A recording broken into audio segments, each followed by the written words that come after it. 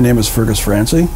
I'm the commanding officer of the Coast Guard ship Hudson, which we are presently on board. And we're here to tell the story.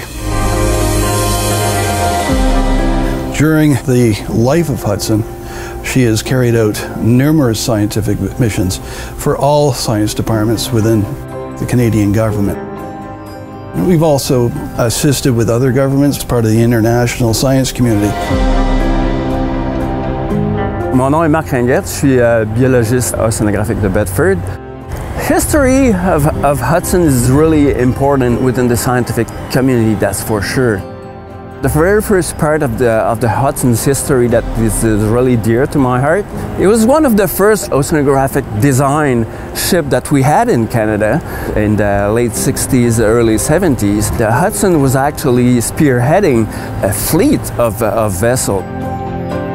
We have done everything from hydrography to ocean chemistry, geophysics, hazard analysis.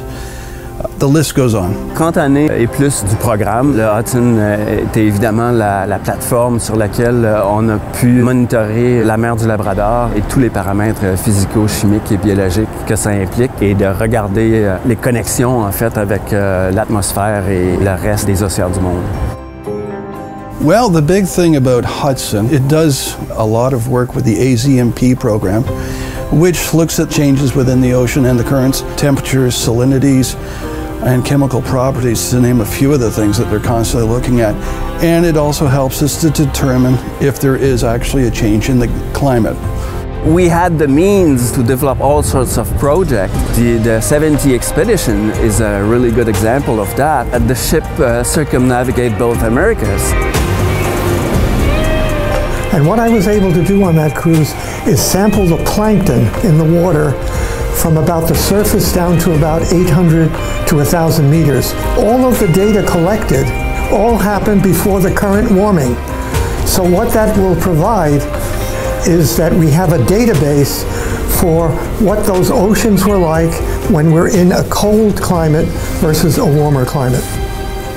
There was lots of really groundbreaking and interesting scientific hypotheses. There was lots of other experiments like that. They were using magnetism to clearly define the form of Earth. But the application of that was to satellite radar imagery. The idea was to build a knowledge of the form of the ocean so they could calibrate radar satellite imagery. Another thing that we've gone in and looked at is geohazards. There's been talk recently of tsunamis occurring because of underwater landslides. We get the scientists and they start mapping the ocean bottoms of areas of concern. In 2018, we were up in a place called Southwind Fjord up in Baffin Island. And what we were looking for was a recent landslide, and just to see how it occurred and the manner it occurred. And you get more of an appreciation of the changes that occur on a day-to-day basis.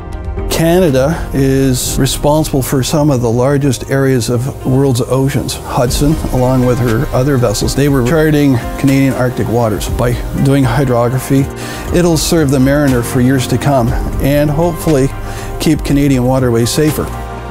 We're only tapping into what the ocean is all about. We're going to have to continue the collection of information and data.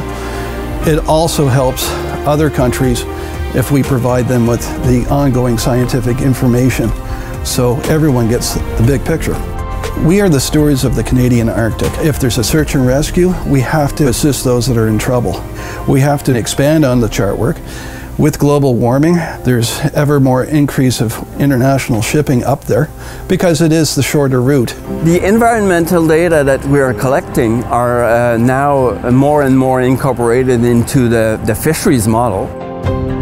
They are used to forecast that we can harvest in the future. With the new ship, we're entering into a completely new world where we will be able to add much more current technology. The possibilities will be completely different, so that will help us going further, hopefully.